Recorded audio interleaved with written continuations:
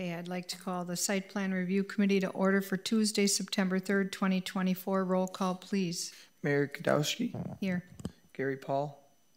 Here. Andy Kroshik. He's excused. Dennis Persick.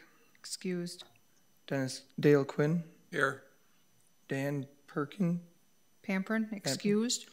Carrie Rossburn. Here. Okay, please stand for the pledge. Pledge allegiance to the flag of the United States of America and to the republic for which it stands, one nation, under God, indivisible, with liberty and justice for all. And please remember our men and women throughout the world in uniform. I have no changes to the agenda. I need a motion to approve. I'll make a motion to approve. I'll second. We have a motion by Carrie Rathburn, a second by Dale Quinn to approve the agenda as presented. All those in favor say aye. Aye. Opposed. Motion carried. 5A, consider, discuss, act on the Site Plan Review Committee minutes for August 7th, 2024. Move to approve.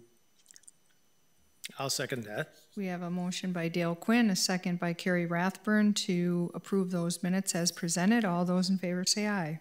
Aye. Opposed. Motion carried. Thank you. 6, action items. 6A, consider, discuss, act on a site plan review request for temporary signage for Spirit Halloween located at 2763 South Oneida Street, parcel VA-178-4 in the village of Ashwaubenon. Aaron. So we'll just wait one sec for the Oh, picture of the site.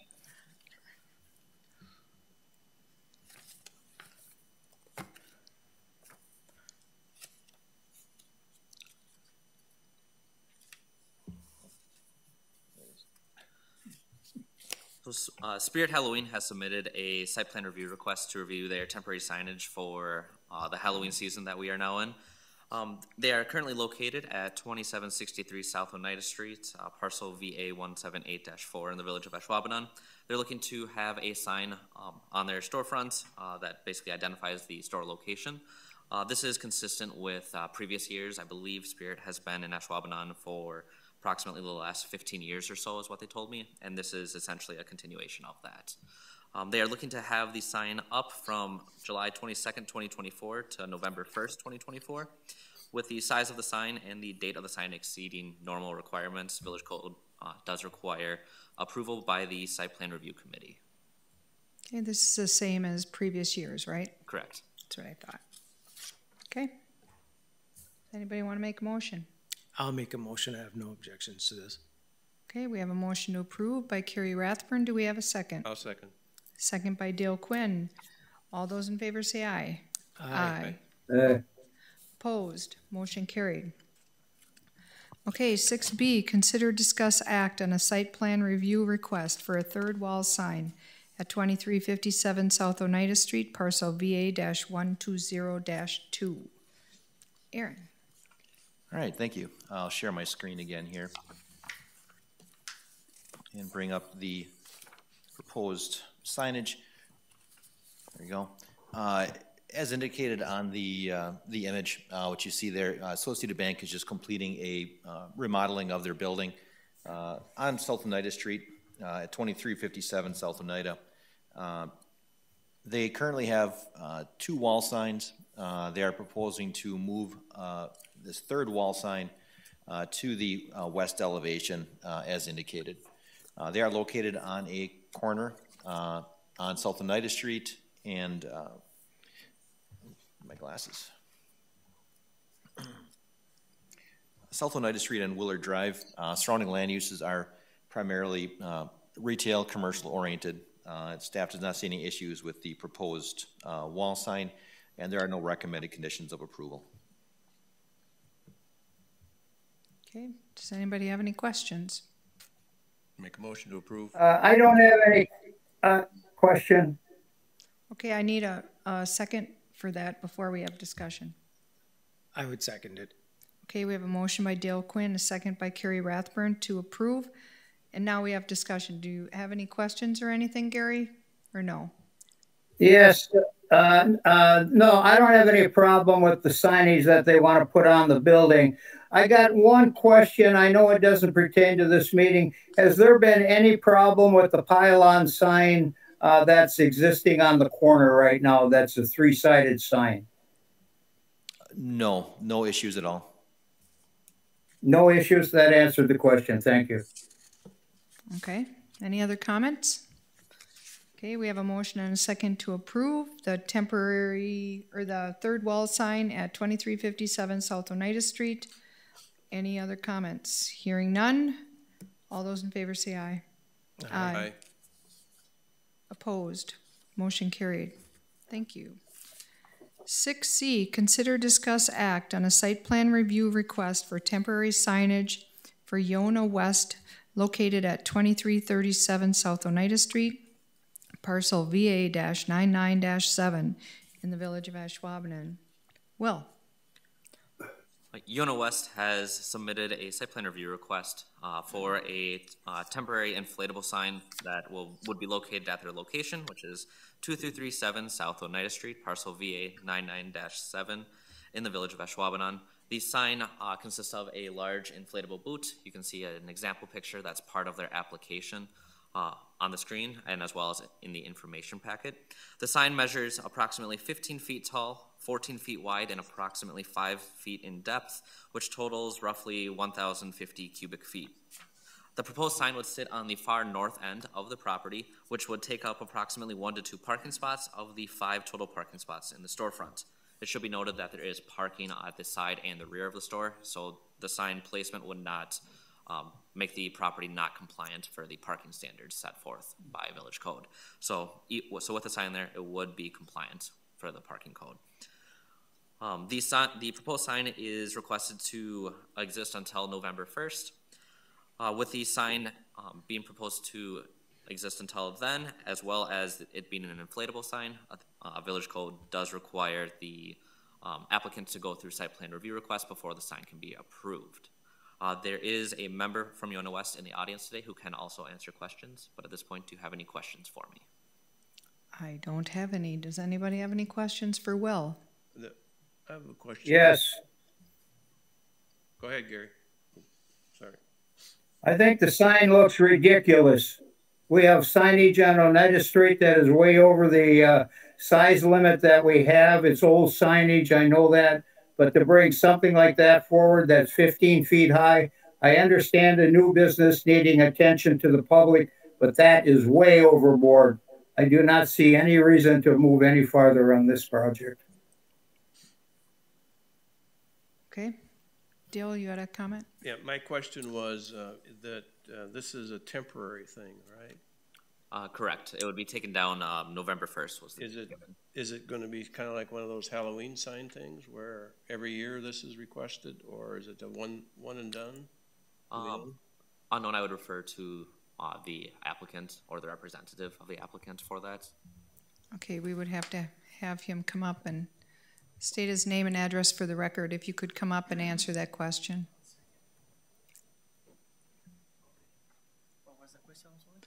If you could state your name and address for the record, please. Okay, my name is Adrian Rivas. My address is my own address on the store. Your address. 1981 Spring Creek Circle, Green Bay, Wisconsin. Okay. So Dale, if you want to ask him. Okay. This says that you're proposing it to be a temporary. Now, does that mean, is it just temporary for this year, or is it going to be?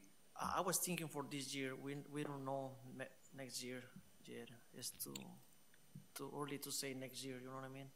Okay. But right now we was thinking to get the booth outside for at least a month. So in case that we need it for next year, we request another permit. Okay. Does anybody else have any questions? You know, we've had boot companies come into Ashwaubenon before, last the holiday season, and they're gone. I just can't see something that massive. We're just starting something that I don't think we should start. Okay. What can you tell me what the length is for that boot? I know we were talking about spacing and things like that. Part of my concern is, depending upon where it's located and that time of year and some of the traffic flow that we get, particularly on game days and things of that nature, my greatest concern is for line of sight, whether it's pedestrian or a driver and somebody looking to see one or the other of those two. So I guess what I'm looking at is, what is the length of that boot that we're talking about? Not just the height, but the length. And do you plan to put it with the highest section of that boot closer to the building or out towards the street? So how the boot has been placed in the past would be, it is 14 feet long or in the parking lot. It does not sit in the right-of-way at all along Oneida Street. Mm-hmm. It would be clear, at least based on my evaluation, of any sort of vision triangle issues that could be there. It is far enough back off the property as back towards where the sign for the previous business that was there is located. Okay. Okay. I just have another question, Aaron. Now, this does not meet our current guidelines for this type of sign? That's correct. Under our code, we do not allow inflatable signs by right. We do have certain standards for other types of, temporary wall signs, so on and so forth, that we can approve administratively as staff. Inflatable signs are not permitted by right. They do require site plan review committee approval. See, I've been here almost 8 years now. We had one inflatable sign that went up overnight. I informed them that they had to take it down or apply. They took it down. So this is the first one that actually came forward to site plan review committee for review. Okay. Any other questions? Okay, hearing none, I'll have a motion if anybody would like to give one. I'll move to deny the request for the boot. Do we have a second? I will second that to get this moving. We have a motion and a second to deny the request for the boot. Any other comments, questions, concerns? Hearing none, all those in favor say aye. Aye. Aye. Opposed? Aye. Opposed? Okay. The motion, it's denied, the boot. So, okay, 6D, consider, discuss, act on a preliminary planned unit development, PUD, request for a multi-use residential development on parcel VA-L333-2 Alice Pagels LLC property. Aaron. All right, thank you. I'll share my screen again to bring up a series of images, help the discussion.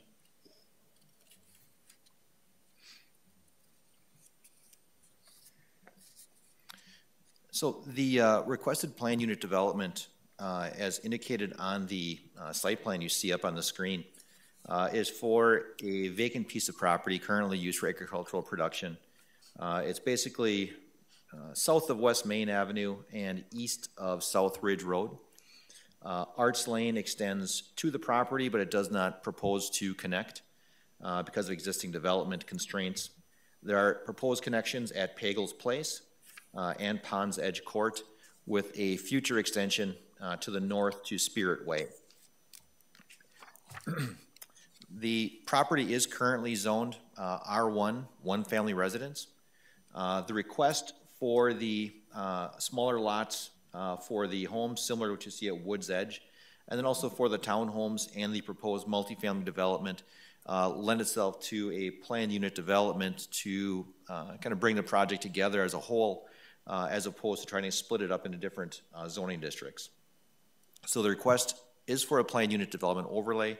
The R1 one family residence will remain the underlying zoning, with the PUD then providing the flexibility to allow for the different types of development indicated on the site plan. Again, as indicated, there is a primary east-west connection from Pagels Place, a loop road to the north. These are single-family homes in this portion of the development, similar to what you see at Woods Edge. immediately to the south. So again, smaller footprint, still, well-built homes.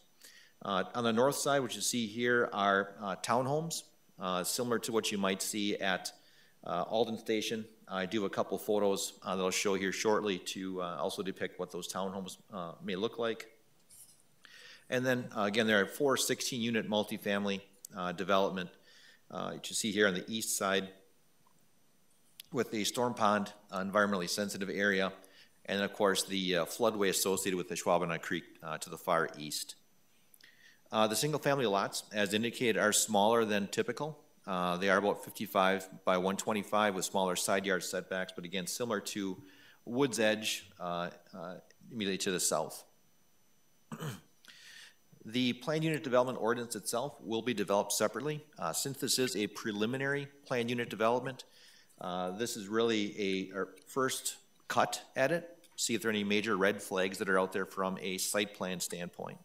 Again, we don't have the exteriors all set at this time, which is site plan's primary review period, but for the final planned unit development, we will have final exterior materials, site plan, lighting, landscaping, so on and so forth. So really this is, again, it's our preliminary PUD to identify are there any major red flags, issues that we see that need to be addressed prior to the final planned unit development coming forward. In terms of recommended staff conditions, as this is a preliminary PUD, there is a pretty lengthy list, but I'll just read those in for the record. Submittal of a final PUD packet, submittal of a lighting plan with photometrics that has light trespass at no more than 0.5 foot candles at property boundaries or to at least no more than currently exists on the site. Inclusion of sidewalks on both sides of all public streets as required under municipal code. All parking areas, landscape islands, and drive areas are to have curbing, either conventional, curb pan, or rolled.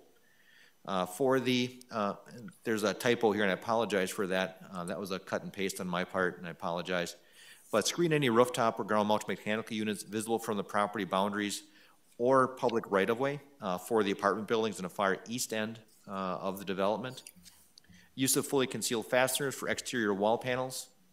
Approval of a development agreement between the developer and the village. Catch-all, meet all applicable requirements of the Ashwaubenon site plan review, all other applicable village ordinances. From engineering, submittal of detailed utility and civil plans with the final PUD packet. Submittal of a detailed stormwater management erosion control plans with the final PUD packet. Provide adequate access easement to the stormwater pond. From public safety, coordinate with Ashwaubenon Public Safety regarding FTC and key box locations for multifamily units. Coordinate with Ashwaubenon Public Safety regarding fire hydrant locations and internal turning radii for the multifamily units. Submittal of a detailed landscape plan and planting schedule with final PUD from forestry. And from bike and ped, identification of bicycle parking locations for the apartment buildings, and a recommendation is bicycle parking should meet the standards of the Association of Pedestrian and Bicycle Professionals.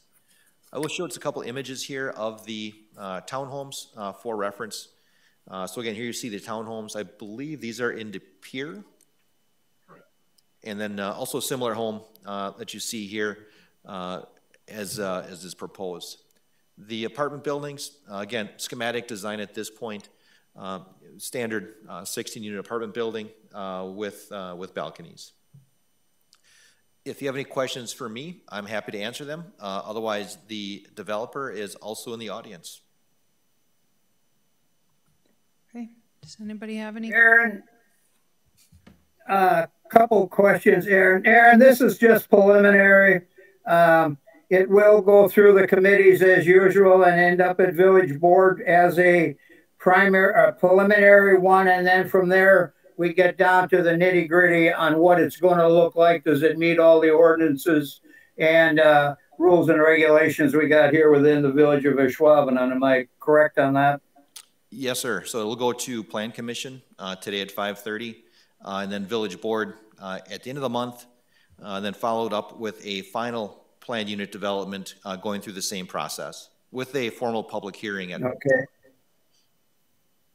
I was going to, that was my next question. The neighborhood around there will be alerted on what's going to happen there? Yes, I'll be sending out a letter either tomorrow or Thursday to the neighborhood, informing them of the village board meeting, but then also of the formal PUD, the final PUD process, including the formal public hearing. Okay, because I know some people around there, I'm sure they're gonna have concern, not a concern, but they wanna know what's going on there. Their concerns can be brought up at that time.